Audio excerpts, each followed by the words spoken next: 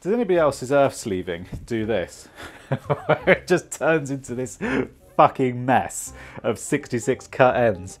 Can a manufacturer please come up with something like, I don't know, a spring-loaded way, I don't know. The ones on the drums work, but then the drums after a few weeks they just separate and then you still get this.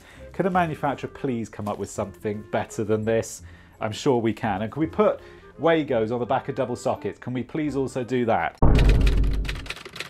Welcome family, welcome back to the channel. Now I'm back here at this job where you saw me fitting these boards here with the steel trunking. That goes up on that corner there. I'll cut those tails through this. I've got a couple of more jobs here that I think I'm going to be here like in 5 years time on a Tuesday. I'm never going to get away from this place, but I've got some more circuits to run it. He's having some more aircon fitted, so I've got this, we were talking about this in a previous video, this high tough. Well, it's not high tough, it's like a really heavy duty flex. So I've got this which I've got to run in for one, what's the word, you know, those do refer coils, isolators, that's it. I've got an isolator outside I've got to run it in for. So I've got that to run in, which is going on a 20 amp breaker, and there's a socket out on the patio which I've got to put in as well. So I'm going to run probably 2 sets of this in. So give me 5 minutes, let me get set up and we'll touch base in a bit. There were 1 or 2 people saying, with this configuration that I've done here, why didn't I cut a piece of Paxilin between the board and the trunking, rather than do the knockouts like this, where I've just done it underneath like you can see there. They're saying rather than do the knockouts, why didn't you just cut the whole thing out like you see on the 3-phase boards and you just put a nice, cut a nice piece of Paxilin in. The problem is these are single-phase boards. They're not. I get what you're saying with 3-phase boards, but don't forget 3-phase boards have the dedicated cutout. It's like an oval-shaped cutout, which you basically take a hammer and you just bash it. The cutout comes out. Cut a nice piece of Paxilin in. But here, to cut that in, I would have to. Do you see what? I'd have to cut in a slot, like a letterbox slot. And how do you cut a letterbox slot with all these pre-made holes here? It would just. I see what you're saying, but on 3-phase, yeah. But on this sort of stuff, I mean, just use a bush and lock ring. I mean. Yeah, that's the way I've done it. I don't see what's so bad about it. I thought it was quite a neat finish actually. Bit of a faff putting it in mine, but you know. There's a company, right? I won't say the name of them, but a quick Google search will provide all the answers. There's a company operating in the city here in London, right? And their sort of MO is that they use scooters. Like mopeds, you know, they use those. That was my best description. They use scooters. And they're saying that they can get to customers faster, they can provide a faster, more slicker service, they can beat the traffic, you know, they can have long lunch breaks by the water cooler and all this shit. How do you change a fuse board on a scooter? Yeah, I've got a van, right? I need like an extra long wheelbase jumbo transit and it's still not enough. How can you possibly, even just the compression gland case, how do you fit that on a fucking scooter? Do you know how? You carry your Mega, SDS, you need all of these tools, but they're busy by the, you know, they certainly seem to be, but it's food for thought, and it makes you wonder when they get to a fuse board and they've got to change it, how, I don't understand, how do you carry everything? I don't know, or maybe 10 scooters turn up and they will carry a little bit or something. I don't know. A few inches later. Alright, back in my little home.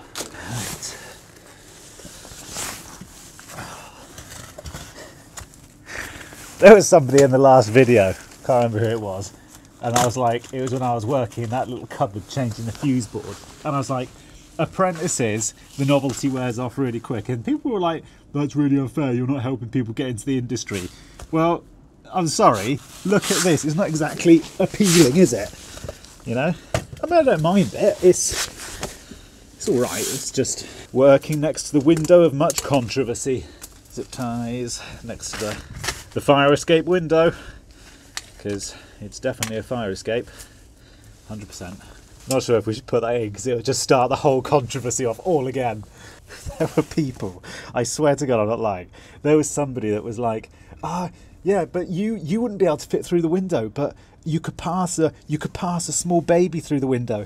Fucking baby would be dead. What are you on about? Can you imagine trying to pass a baby through that window? The UPVC melting all over its face. Yeah, all right. I can see that, 100%. It's so messed up. The whole building's burning down. Yeah, I'd want to crawl under here. Yeah, all right.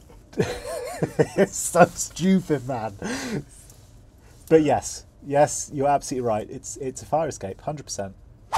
So that's our cable, and the old isolator, well, the isolator for that condenser there is just there, and we've got to put another one right next to it. So that's the one we're using, a BG one, or British garbage as I call it. They're actually not, to be fair. I think BG, a lot of people have got really strong opinions on BG. Some people say it's really good. I mean, actually this sort of stuff seems alright, but their fuse boards aren't. I'm not a lover of them, to be honest. Alright, quick spider check. I put that post on Twitter the other day. You see it? Put that post on Twitter about, it was a shed. I'll leave the link here, I'll leave the post here for it. And it was a shed. I had to disconnect it because the shed's actually would have come down today. And I had to disconnect the electrics in it. Oh man, that was like spider central. I had to really grab my balls in my hands for that one. It was like, let me tell you, there were arachnids in there, I swear to God, the size of small children. They were, oh man, took a lot for me to do that. Did it though. Scream like a girl most of the time, I'll be honest. I was trying to say to the customer at one point, I was like, you don't really need the electric to come out. I mean, if they're knocking the shed down, they can just, you know, take all the electrical stuff away with the shed. And she was having none of it. I was like, fuck, I've got to go in there and disconnect it. Right, fine. I'm just going to have to get under there. I haven't got a choice. Right, I'm going to assume the position. Boiler comes on, I'll get a face full of carbon monoxide. Okay. Oh. There's some big webs up in here. Do you like to class this as a confined space, and that way I haven't got to work here? Actually, there's two fixings already there. Hang on. Loads of people are asking where Dave's gone. Dave has left. He's gone his way, I've gone my way. It's quite common, you know, millions of people all get new jobs. So just to put that to bed, because a lot of people were asking about it. He's moved on. And Harry is starting on the 2nd of March, and Jacob, who is the other fellow, he starts, I believe, on the 9th of March. So yeah, for everybody wondering, that's why you've not seen a lot of him, because he's got another job, I believe. He'll do well, he's a good fella. If I sit down here and anything more than 4 legs crawls on me, I'll be out of here like limp for Christie. Fucking stupid place to put an isolator. I've got to do this above ground. Yesterday morning. No, I didn't. That's Sarah, the new PA. She hates being called an admin. So I piss her off and call her an admin. No, she's the PA. What's the difference between a PA and an admin? I don't know. Oh, is that rain? Oh, fuck. Oh, mate. I know this video is about 9 minutes of me just fitting an isolator, but I feel the need to share it with you because this is real, okay? A lot of apprentices and stuff seem to think that you spend your life fitting double sockets above a kitchen worktop, and it really isn't. You know, it's this sort of shit. Come on, you melon farmer. Okay, there's one. Okay, we had to postpone that because it's now pissing down with rain. British winters are very cold. Actually, you're only going to be outside in the rain for like 2 minutes and you just get pissed wet through. But that isolator is now in. I've got to run in another one, but I'm not doing that today now because it's just pouring down. So I'm going to go upstairs and see what else I can get on with. I just got an email this minute. Thomas Nagy Limited is now registered for VAT. Fuck, that's a scary thing. I've been putting that off for 11 years. You've got to do it. You haven't got a choice. Once you go over the threshold, you can't get around it. I'm not going outside now because it's pissing down with rain, but I've got to put, there's a socket here they want, so I'm just running a feed in for this socket. But yeah, fucking VAT registered. That's a scary thought. I don't know. I don't like the idea of it because you're basically in the, you know, a tax collector for the government. That's basically what you are when you're VAT registered. You become a tax collector for her Madge, and I just don't like. You know, speaking to them once a year that's more than enough, you know, but now I've got to speak to them 4 times a year. So I am a little bit nervous about it, but you can't grow. If you're not VAT registered, you can't grow because there's loads of jobs you can't tender for and stuff if you're not VAT registered. I know there's a lot of people who are like, oh, got to stay away from VAT registration at all costs and stuff. Well, you're never going to grow if you don't do it, you know. And I think there's a lot of smoke and mirrors with that as well. You know, lots of people are like, oh no, you've got to stay under the threshold, got to stay under the threshold. You know, but I don't think it's not as bad as people make out to be. It's just, there's a lot of smoke and mirrors.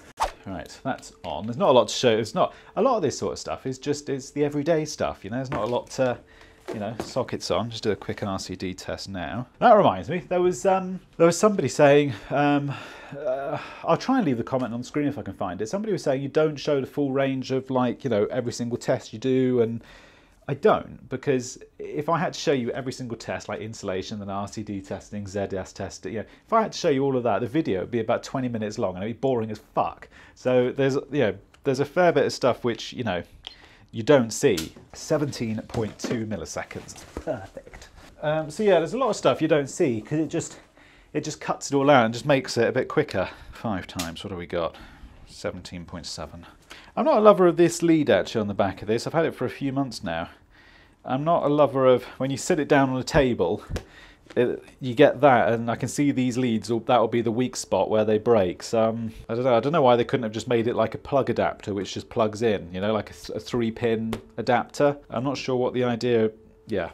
But yeah, that's the reason you don't see sometimes the full range of stuff, because it's just down to time constraints in the video. You just haven't got time, you know.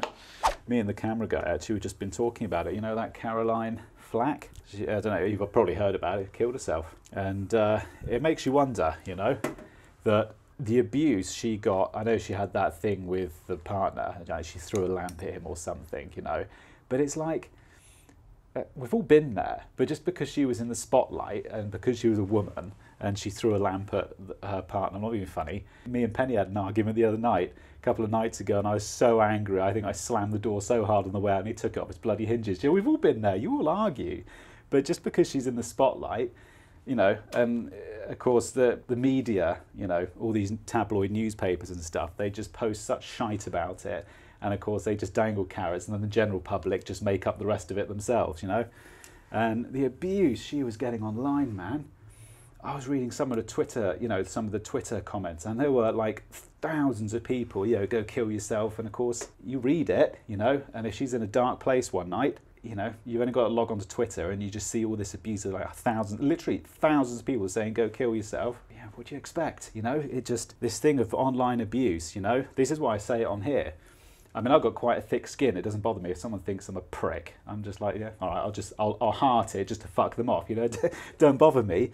But I mean, she had other shit going on as well. But it makes you wonder, you know, this thing of, you know, people just leave abuse, keyboard warriors, you know, they just leave abuse, you know, call you an asshole, go kill yourself, and they just log off and go back and watch porn. But that has an effect on someone else, you know, that it. Like her, exactly like her, you know, it probably just got to the point that evening, it was just too much for her, she couldn't take it, you know, shame. But yeah, this thing of social media abuse is rife, you know, and, you know, people who left her abuse, you're partly, yeah, not be funny, you're partly responsible for it, you know, you carry part of the blame for that, because there were thousands of people leaving abuse, you know, you're partly to blame for that. I mean, I know, you know, maybe she shouldn't have done it, or well, we've all had arguments where we've, you know, where we've thrown something, or, you know, we've all done it, I've done it, yeah, everyone's done it. It's just, you know, when you have an argument, things get heated and it just happens, you know, because she's in the spotlight, suddenly it's inflamed more than it should be, you know. But yeah, it goes to show, you know, you leave hate, it don't take a lot to push someone over the edge. If you catch them at the wrong time, you just, really, it fucks people. Don't do it, it really fucks people up. There were a few people asking these contactors. That generated quite a lot of interest, doing the switching through the contactors. The 10mm is what goes up to the hob, but that 1mm that you saw me connecting, which is that one just there, it's only a 1mm, or a 1.5, whatever it is. All it's for is just, it's a, that's just the trigger. It doesn't actually carry any load as such. It's just like, imagine a relay on a car for your headlights.